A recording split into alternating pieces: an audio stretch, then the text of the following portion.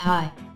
Are you curious about how you can use web analytics tools to see how you are performing in organic search results?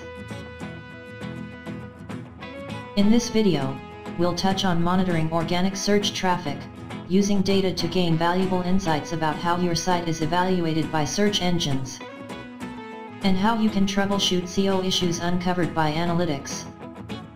Okay, let's jump in. Search engines are an important source of traffic for most websites. In fact, they're very often the single biggest source of traffic to a business's website. But are you getting more or less of that traffic from search engines over time?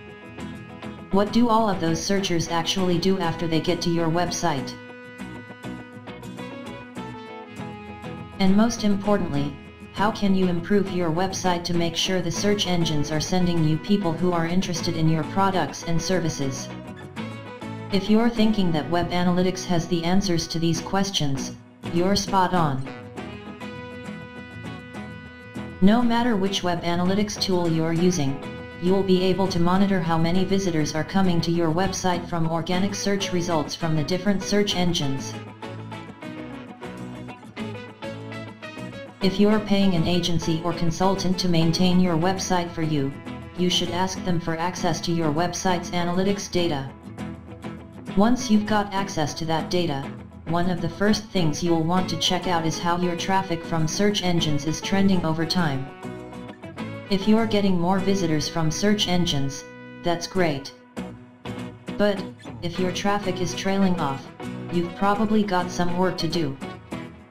Either way, before you can make any decisions, you'll need to know the why, and that means we need to dig deeper. If you're using Google Analytics as your web analytics tool, you can dig deeper by learning which keywords people are typing into Google before they reach to your website.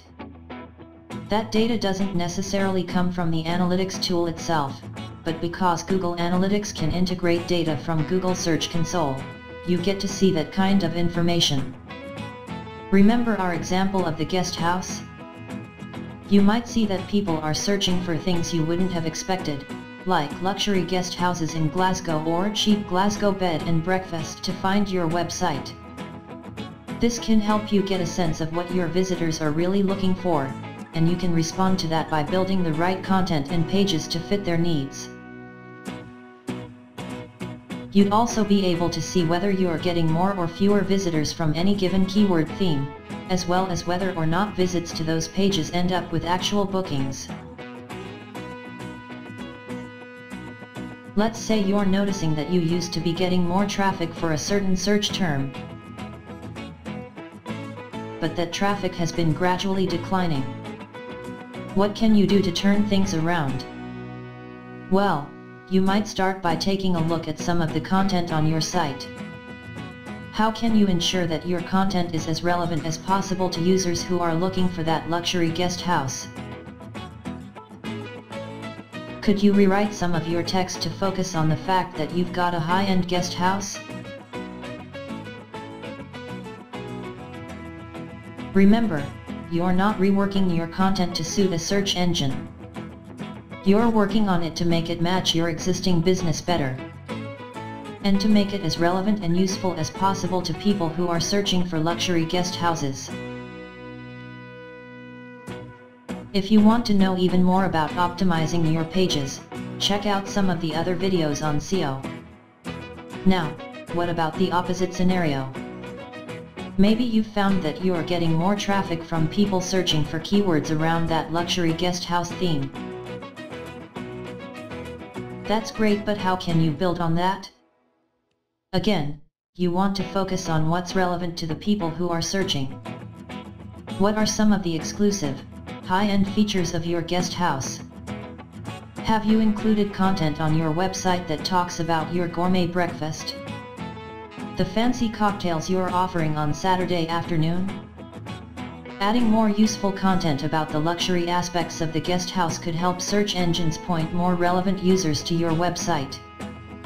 If you've invested some time in improving your content, you'll want to know what the impact is, and web analytics can show you this. If you're expecting your content to be more relevant to people searching for luxury guest houses, Google Analytics can show you whether that effort is translating into more visitors reaching your website. Pretty smart. So far, we've been focusing on analyzing the amount of traffic, or visitors, that are reaching your website after searching. That's really important. But keep in mind that even more important than the amount of traffic you're getting is the quality of the traffic that you're getting.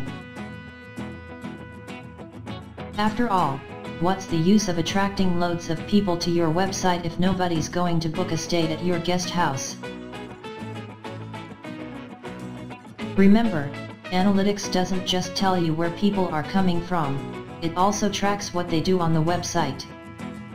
So take a look at the themes that are driving conversions on your goals, as well as visits. If all this work on luxury themes has got you more traffic, but people aren't engaging with your content, they're not signing up for your email newsletter, and they're not reserving their rooms, you may want to investigate why, or even consider shifting your focus somewhere else. Web analytics can be a great tool for your SEO efforts, helping you measure how much traffic you are getting from search engines, where you might be able to make improvements, and the impact of changes you're making to your website. So if you're focused on SEO, put on that analysis hat and start digging into your data. Thank you for watching. Subscribe to our channel for more videos.